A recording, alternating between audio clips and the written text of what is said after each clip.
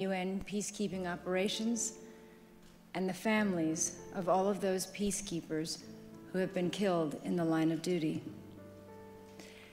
And I thank the Canadian government for hosting this event and for their leadership on women, peace, and security. We meet at a time when peace is in short supply, with armed conflict in Myanmar, Syria, Iraq, and Yemen, to name but a few of the worst examples, with over 65 million refugees and displaced people worldwide, and UN peacekeepers deployed on an unprecedented 15 operations. The protection of civilians has been at the heart of laws of warfare since the Geneva Conventions, which state that in any conflict, the civilian population shall not be the object of attack. Yet, women and children make up the vast majority of all casualties in armed conflict today. Laws prohibiting attacks on schools and hospitals are routinely breached, for instance, in Syria. Laws prohibiting the denial of aid relief to civilians are repeatedly ignored, whether in Rakhine State or in Myanmar today, or in Yemen.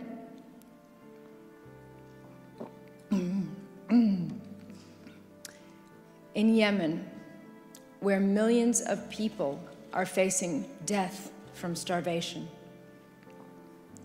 And despite being prohibited by law, sexual violence continues to be employed as a tactic of war in 19 countries. It includes mass rape, gang rape, sexual slavery, and rape as a form of torture, ethnic cleansing, and terrorism.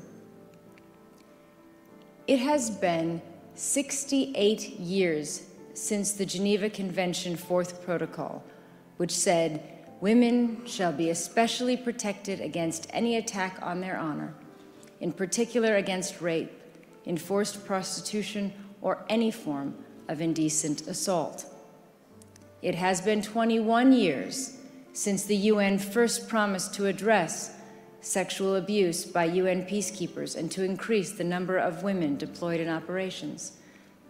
Yet, the exploitation of defenseless civilians still takes place, and still, less than 4% of all peacekeepers are women. It has been 19 years since the Rome Statute of the International Criminal Court stating that mass atrocities, including rape and sexual slavery, would not go unpunished, and yet justice for survivors of rape is still the exception. It has been 17 years since the UN Security Council Resolution 1325 called for an end to the exclusion of women from peace negotiations, for special protection for women and girls against sexual violence, and for an end to impunity. So we have to ask, how is it, after all these years, all these laws, and all these resolutions, and all the horrors endured, women still have to ask for this most basic of all entitlements, the right to a life free from violence? Sexual violence is everywhere. In the industry where I work, in businesses, in universities, in policies, politicians, military across the world. It affects men as well as women. However, it is recognized by the UN as one of the prime reasons why women remain in a subordinate position in relation to men in parts of the world, and as a critical obstacle to achieving women's equality and our full human rights. Ending gender-based violence is therefore a vital issue of social justice in all nations, and confronting its use in its most extreme form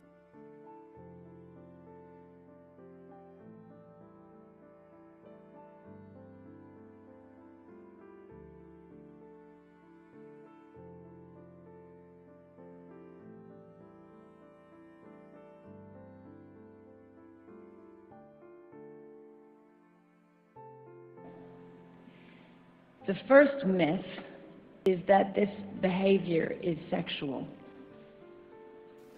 All too often, these kinds of crimes against women are laughed off and depicted as minor offense by someone who cannot control themselves, as an illness or some kind of exaggerated sexual need. A man who mistreats women is abusive.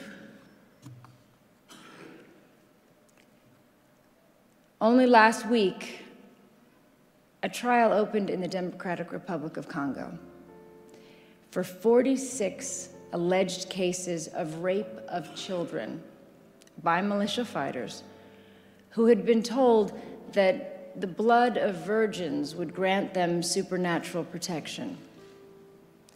Some of the victims were 18 months old. According to the UN, almost every female Rohingya refugee in the camps in Bangladesh is either a survivor of sexual violence or a witness to multiple instances of sexual assault, rape, or gang rape. MSF said that half of the patients it has treated for rape are under 18 years old,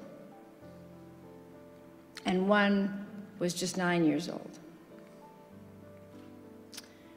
This is rape and assault designed to torture, to terrorize, and to force people to flee. It has nothing to do with sex. It has everything to do with abuse of power. It is criminal behavior.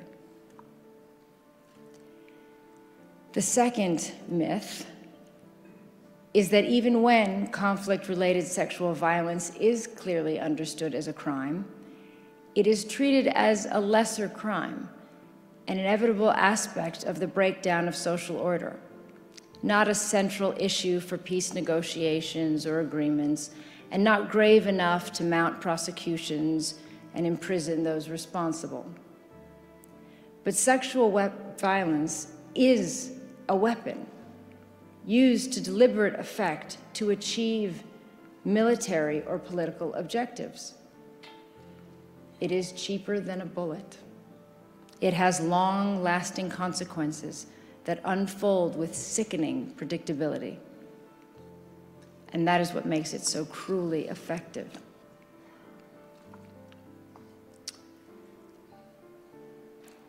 I would like to ask everyone here to take a moment to consider the following scenario. Imagine your hometown, the street where you live. A conflict has broken out in your country. And one night, trucks roll in, and your street is surrounded and blocked off. Men with guns pour out of those trucks and start breaking down doors. They go from house to house in your street. And in the course of one night, they rape every woman or girl they find. And they do so in front of their families. Now think how you and your family would be affected that night, that day, for the months and years to come. That impact on all of you, the emotional pain and trauma, the stigma, the shame, the physical and mental illness. How broken you would feel that you were unable to stop this from happening to your family members. And how bitter you would feel at being told months or years later that you have to move on and forget because there is now a peace agreement and justice for your families is less important. This is the reality for millions of families today. It is happening today, day in, day out, and more often than not, we know about it. It's on our television screens and our newspapers. Why then does nothing really change? And this brings me to my third myth, which is that even if we accept that sexual violence has nothing to do with sex, and understand that it is a crime, that it is used as a weapon, with many people, they will still believe that it's just simply not possible to do anything about it. Look how hard it is in our own societies. That's the argument. That's how it goes. How could we possibly prevent sexual violence in the extreme conditions of war? It is hard, yes, but it is not impossible. We have the laws, the institutions, the expertise in gathering evidence. We are able to identify perpetrators and those responsible. What is missing? The political will. This brings me to the role of the military. There is nothing worse than when someone in uniform is harming the very civilians they are sent to protect. And I'd like to believe that no one is angrier than you when one of your own betrays their uniform and your values in that way. In the last few years, I have seen a dramatic change in the willingness of military leaders to address the taboos around these issues and to take action. In Kenya earlier this year, I met peacekeepers from around the world receiving training, many of them for the first time, in how to identify and respond to sexual violence and to interact appropriately with survivors on UN peacekeeping missions. Canada, the UK, and Bangladesh have announced today the Senior Military Chiefs Network, promising to work with other senior military officers to increase the number of women in their militaries, to change training to include gender and women, peace and security, to deploy more women in operational roles, and to appoint full-time gender advisors. And many of the countries represented at this conference have also made new and very important pledges. So I thank them, and I thank you for these commitments. I hope they will be just the beginning. In this work, we will not only strengthen our societies and improve peacekeeping, but you will play your part in showing that no perpetrator is above the law and no survivor is beneath it. And I am here, determined to do anything I can to work alongside all of you.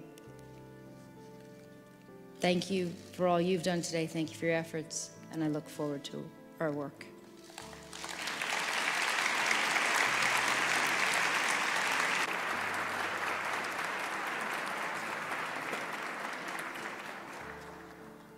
Merci beaucoup, Madame Jolie.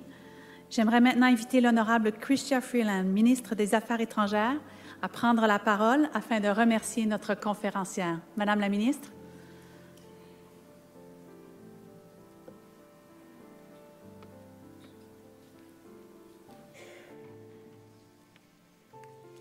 Merci.